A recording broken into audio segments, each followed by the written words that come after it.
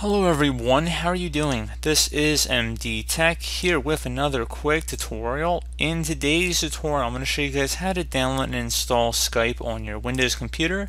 So this should be a pretty straightforward tutorial, and without further ado, let's go ahead and jump right into it.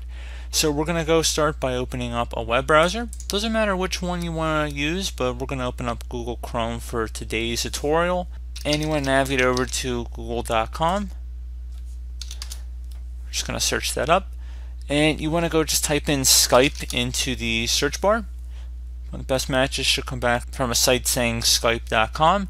Select the download Skype link under here. You can also just go right on the main page, but we just kind of did a little shortcut on here. And now you want to select the Get Skype for, and if you're using a different version other than Windows, you can select the little drop down here. So if you want to download it and then install it on a Mac device or Linux distribution, you can. I would not recommend doing the Get Skype for Windows 10, even if you are on Windows 10. I'd rather just do the standalone application. That's a personal preference there, but I would just select the Get Skype for Windows button. And it should take a little bit of time to download, maybe a minute or two, so it shouldn't be too bad.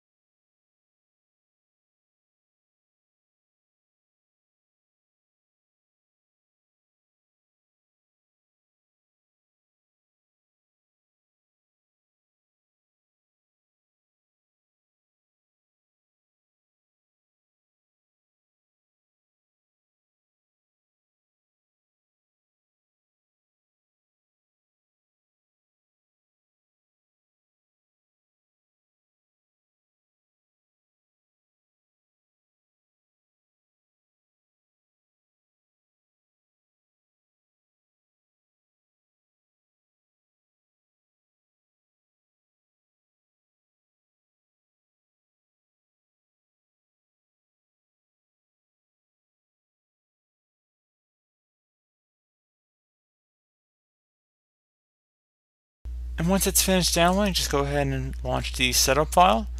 If you get a security notice, go ahead and select the Run button.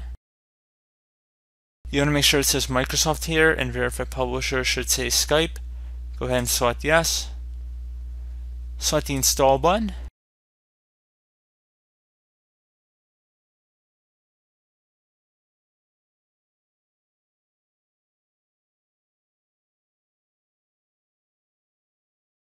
And now that it's installed, it should give you a little pop-up message in a couple moments.